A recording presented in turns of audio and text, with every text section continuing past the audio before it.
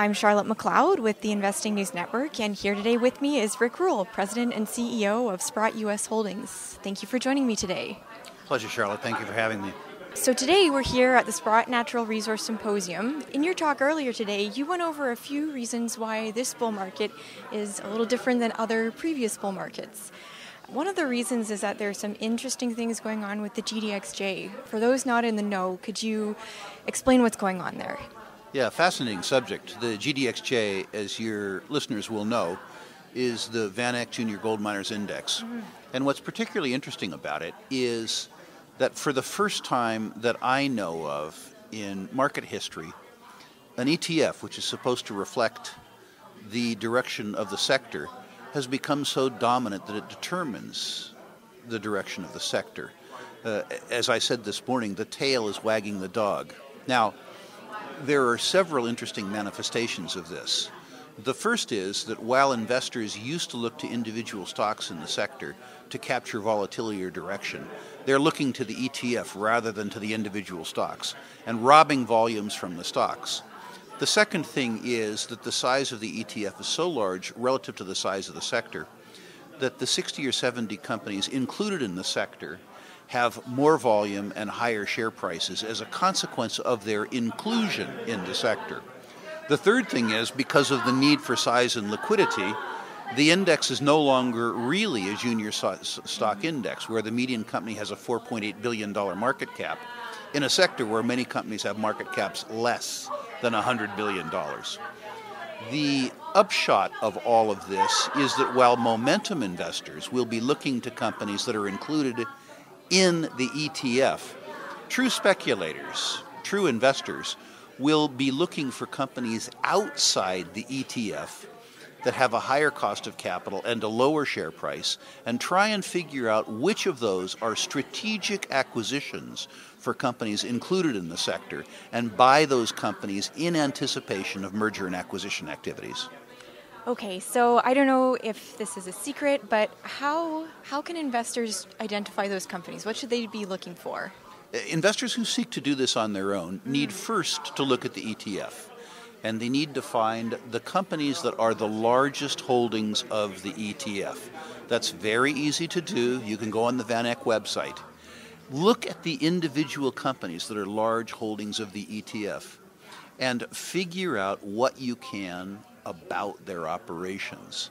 Try and figure out, as an example, if they are a gold producer in Ghana and Mali. Try and figure out other companies that are successfully producing gold in Ghana or Mali, or have advanced exploration stage properties that would be a likely strategic fit for the companies that were included. Buy the stock and hope for a takeover. Okay, makes sense to me. We spoke last, I think quite recently, about 2 months ago. I'm not sure your thoughts on gold have changed much since then, but could you talk a little about what you see coming in the next half of the year? A half year from my own point of view is a fairly short time frame. The market would seem now, as it was the last time that we talked, a very complacent place, and gold normally moves in accordance with fear. So my suspicion is that any upside that we have in gold will be fairly muted. That's, of course, conditioned on the fact that for the third time in my career, as we discussed in our last interview, gold has moved generally up in conjunction with the US dollar being strong. That happened before in my career in 1975 and in 2001. And in both of those prior circumstances, the dollar rolled over and gold did extremely well. Is past prologue? I don't know. Very recently, we've seen a bit of dollar weakness and gold strength. Does that mean that the circumstance that we enjoyed in 1975 and 2001 will occur again? I don't know. But it's a very interesting coincidence. Okay. What are you thinking about Fed rate hikes for the rest of the year? I know people are wondering about that.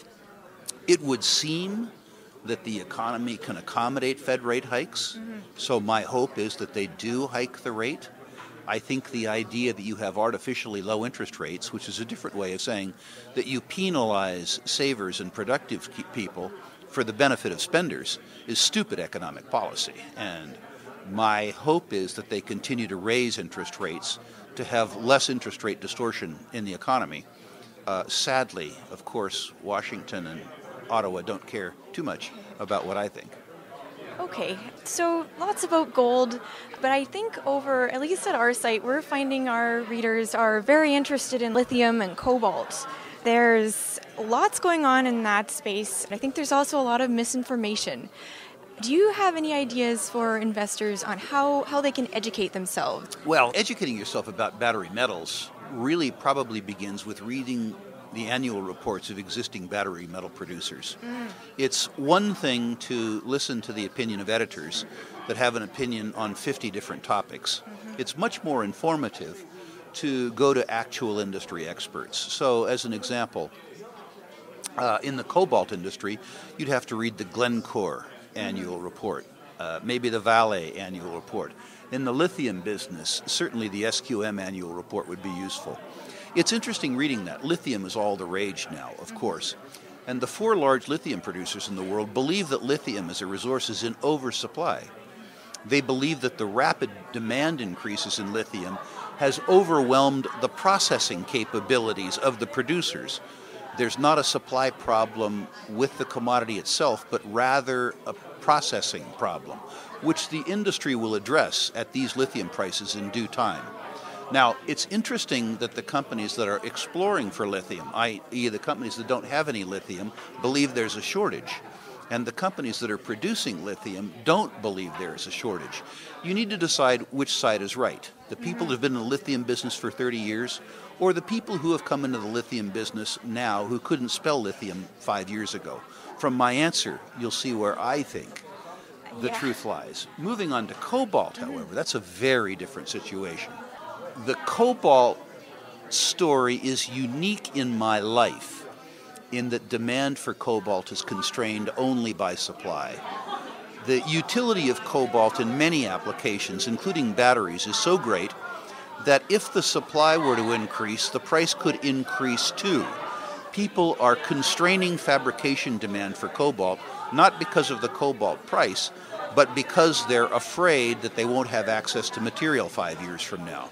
The second part of the cobalt equation, which will be painful for your listeners, is that you find cobalt in economic concentrations in 2 places in the world: Russia, which people hate, and Congo, which people despise.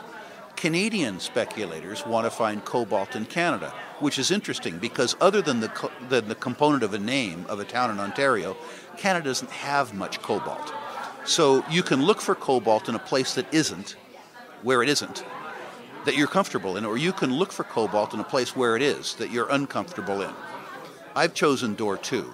We are investing in Congolese cobalt, we're investing in Russian cobalt, we are investing in early stage exploration for cobalt in lateritic terrains, both in Australia and Brazil, but exploration's inherently risky. If you actually care about cobalt rather than finding cobalt, you have to make yourself comfortable with Congo, and you have to make yourself comfortable with Russia, which most people are unwilling to do. Most people would prefer to lie to themselves about where they're going to find it and pretend to search for it where it isn't.